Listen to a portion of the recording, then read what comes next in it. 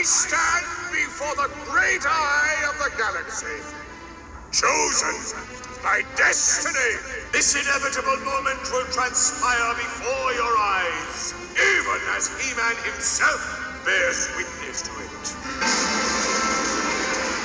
Yes! Let this be our final battle!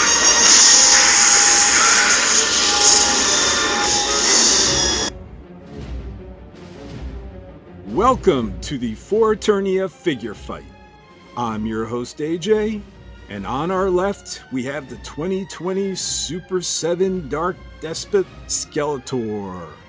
And on our right we have the 2022 Masterverse Movie Inspired Skeletor. While neither figure is officially licensed Skeletors from the 1987 live-action film, the left being based on William Stout concept art, and the right being based on inspiration from the film, they both are unofficially trying to look like they are.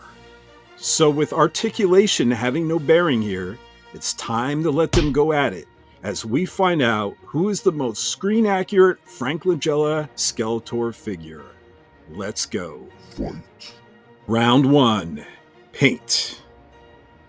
I've seen some people out there that have Googled this image of Skeletor's costume that was auctioned off back in 2012. And they took this red velvet color as the true color that actor Frank Langella was wearing on set. And lighting somehow turned his robe from looking red into looking black. Here is my response. As I understand it, during the questions and answer period of this auction item, the robe's color was confirmed as discolored, faded. I personally would guess it was improperly machine washed, perhaps with a bleach additive. But on set, Skeletor's hood and robe appeared black with just a hint of purplish red. I believe the story goes that costume designer Julie Weiss took a crushed red velvet robe and dyed it black, and this almost purple color would permeate within. And that's why you see Frank Langella on set in a mostly black robe. But the robe on this Dark Despot figure is closer to the accurate color. Now, while both figures get a lot of paint right, they also got some things wrong, and some things equally wrong. The biggest being Skeletor's body. Actor Frank Langella wore a metallic spandex bodysuit under his armor, and these figures needed a paint job to match. But the Dark Despot Skeletor still deals the first blow here and wins this category thanks to the paint of the Masterverse Skeletor's armor set in this pinkish red color. To be screen accurate, the torso armor should not be pink. It was metallic. Now it had some reddish elements and often reflected the lighting in Castle Grayskull, which was an overabundance of red lighting in the movie. But those armor and shoulder pads were mostly metallic, not pink. And that is just too much for the Masterverse figure to overcome to win this round. Round 2. Proportions. Some are surprised to learn that actor Frank Langella was actually age 49 in the time of this role. Now, while he was in very good shape, he didn't have the biceps that both of these Skeletors boast. I mean, look at those guns. They actually look just like the vintage figure we know and love. But the 1987 movie Skeletor was a different type of Skeletor. He was more lean and mean. So while neither figures get the proportion right, the Masterverse Skeletor delivers a counterpunch here with its thinner, less bulky, more screen-accurate body. Round 3. Face sculpt. Let's talk that beautiful face of Skeletor.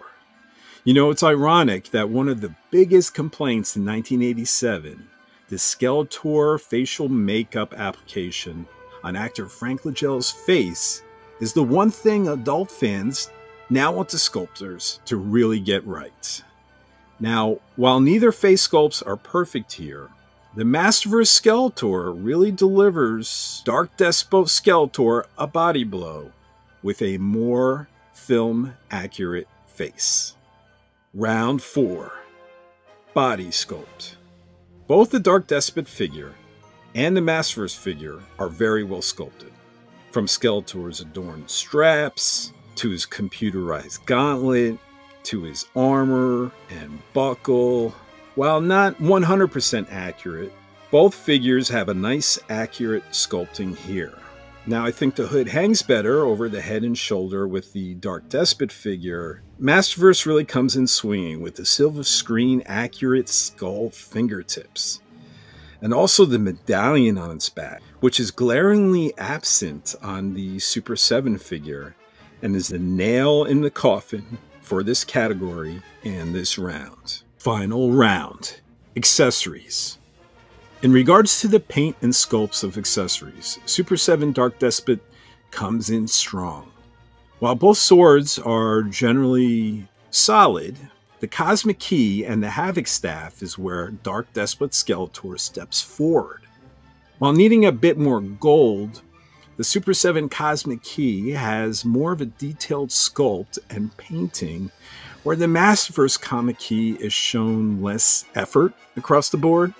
I'm not certain why the top is also purple like this. Perhaps it's supposed to represent its on state, where rainbow lights come from the top. I don't know.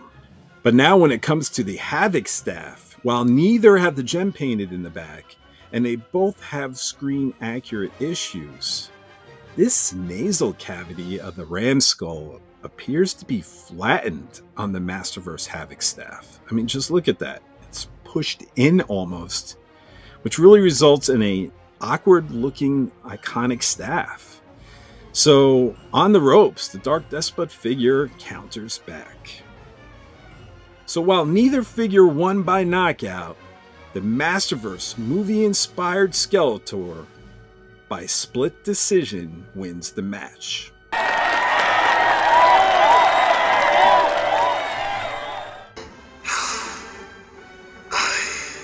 Skeletor, and master of the universe. But you know who truly is victorious here? The fans are. The 1987 Masters of the Universe fans, who now have two very cool movie Skeletor collectible figures to choose from. And either one you pick, you honestly can't lose.